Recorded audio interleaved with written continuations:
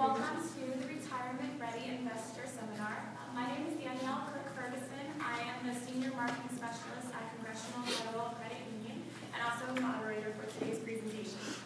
Congressional Federal provides innovative and affordable financial products and services, education, and community outreach to the Congressional FCU family, which includes the House of Representatives, the Congressional Support Offices on Capitol Hill, in addition to affinity and non-affinity selected employment groups.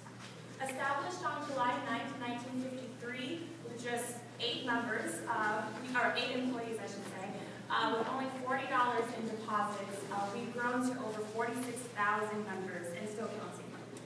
Congressional Federal has developed a reputation as a trusted credit union based on its proven track record of reliability to its members.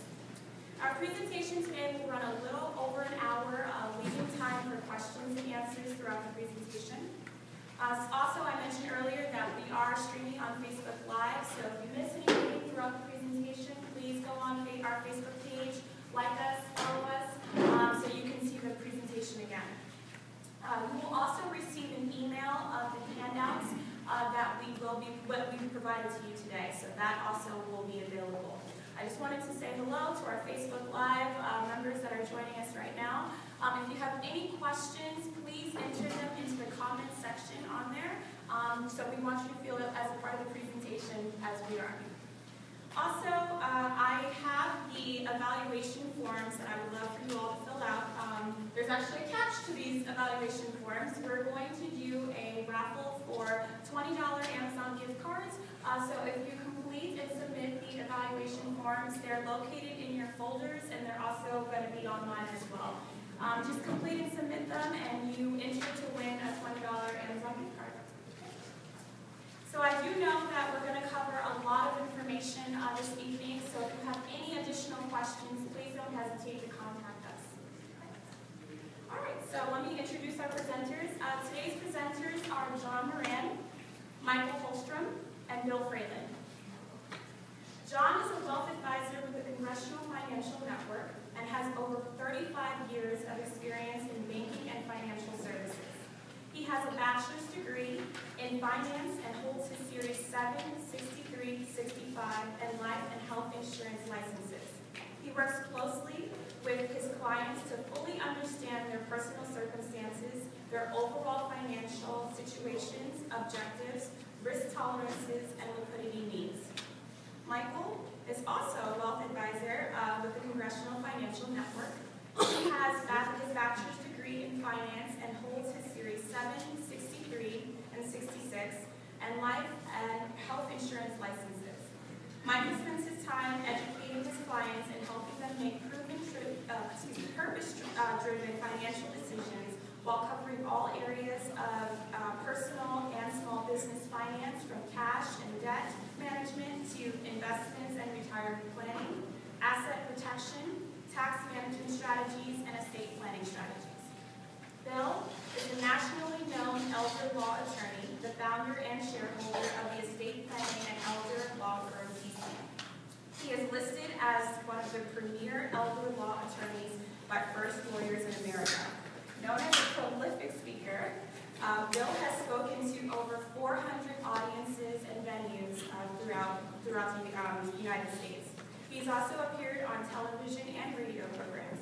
He has lectured on the subjects of estates and incapacity planning, chronic care advocacy, asset protection, qualifying for the government entitlements, and obtaining quality long-term care.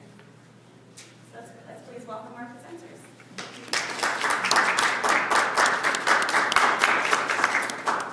So since this presentation is in a Q&A format, I think the best way to kind of get this all started is by asking you all a question. So my first question to the audience is, how many of you wish you could just retire now? I should see both hands go up. Yes. So I think one of the major questions that we can ask our panelists is, how do you know when is the best time to retire? And how important is it to have a vision for the type of retirement you actually want? I'll take that one. Well, starting out with how important it is to have a vision. I think it foundationally having a vision of what you want retirement to look like is the most important thing.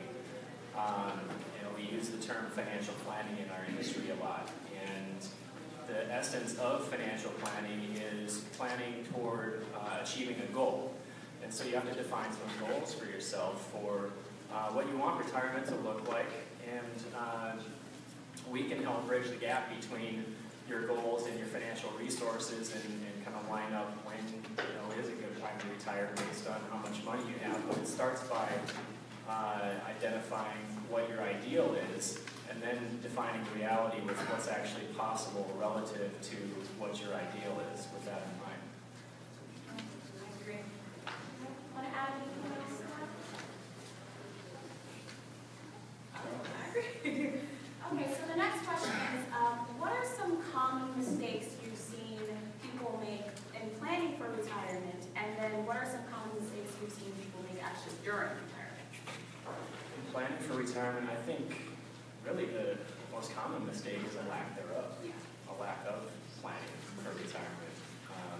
Again, we've got to have something to work toward to actually accomplish what you want your future to look like. So fast forward 20 years from now, if you haven't done some planning, everybody's got goals, everybody's got priorities and personal values, whether you're identifying them or not. If we're not planning toward those things, then you're going to look back on your situation and go, man, I really should have known that this isn't what I wanted for myself. Yeah. I think one of the most common ones we've probably seen is people will go into retirement and say they're retired, and 5 years later we see them working again. I think that probably just comes from, as Michael said, just lack of planning, not really knowing, how much money you really do need to kind of go through that period in your life. So definitely agree. Anyone wanted to add anything to that?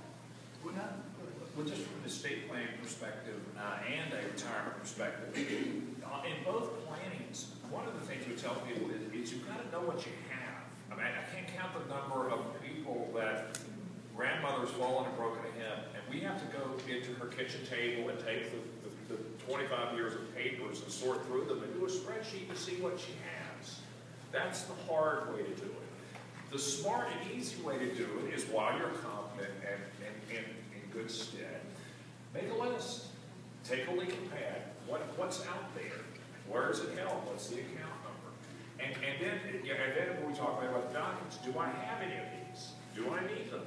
And just start it with an inventory. Because if you don't have any of that, you're in essentially the same boat as grandma is with all those explanation of benefits on her table. She doesn't know, and no one will know for a long time. Anyone have any questions so far about some retirement do's and don'ts? Well, just about that list, this day and age when we're all paranoid about getting things stolen, what's the best place to make that list? Who should know it? I'm just going to repeat the question just so everyone's hearing. So the question was, when is the best way to make that list? How should we make that list that Bill was just describing? And who should be sharing it? And who should- One of the things we have in the office, and if anybody wants a copy of it, is a list of every document, your birth certificate, your last bank statement. And with electronic storage, we recommend you scan it and put it someplace that you find secure, and put it on a disk. And then once you capture the image, you can easily provide it to your investment advisor, to your CPA, to your kids, to your parents. Here's where all the data is. Because with our clients, we'll have a zip drive and say, I want you to give it all, because we're going to put it on your key ring, so when they ask for anything, you're like, do you have a computer? We can give it to you. Now, whether you put it on the cloud or someplace else, those are beyond my pay grade. But the fact is, you can still just burn it on a disk and keep it in your safe or keep it in the drawer and have it there. And again, probably some of you know the security much better than I do. There's different means, but by having the data captured, even with your driver's license, a snap of the photo, get that, then you have the data you captured. I've got something to add to that as well. When we're working with members of Congressional Federal Credit Union, we're helping them plan for retirement. We just give them a checklist of all the information that we're looking for to really understand their situation well, all the different statements of assets, debts, insurance policies even, and we'll compile all that into our financial planning software. So if you're doing active financial planning with us, we're going to be able to at any time provide you with a quick snapshot of everything you've got. I think having that information backed up somewhere on your side of things is important too. Just like Bill was saying, so that if you need that in a quick hurry, you've got it there handy. So. I'd like to add one thing as well. You probably can't tell from looking up here, but I'm the oldest one here. So I'm going to pass on an old school method, which is to keep a copy of that list in a safe deposit box. And let people that you think might be helping you out in that situation, if you're incapacitated or if you pass on. Make sure they have the names of your planners, your financial advisors, and I would say you can share with us the fact that you have a safe deposit box at such and such bank. Don't give us a copy of one of the keys, but just let us know you have one so that when someone gets in touch with us about your situation, we'll have the names also of other key people that would have information to help out. Okay, wonderful. All right, let's move on to our next section, managing investments in retirement. So the first question is, how should you invest your portfolio during retirement? I'll answer that one. That's a good question, and again, being the oldest one up here, I'm familiar with the old school method, which would say that one simple method was to take your age and subtract your age from 100, and that's how much you should have in stocks. So if you're 65 years old, you have 35% stocks and 65% in bonds. And that just doesn't apply anymore. So a common myth that we hear these days, and mistakes that can be made, is that people think that when they get to that investment into their mid-60s, or close to retirement or in retirement, that they really have to get significantly more conservative in their portfolio. And that's not necessarily the case. Of course, it will fluctuate based on individual basis, and that's what a good planner will do, or what we do to find out your specific situation. But one of the things you have to watch out for is becoming too conservative.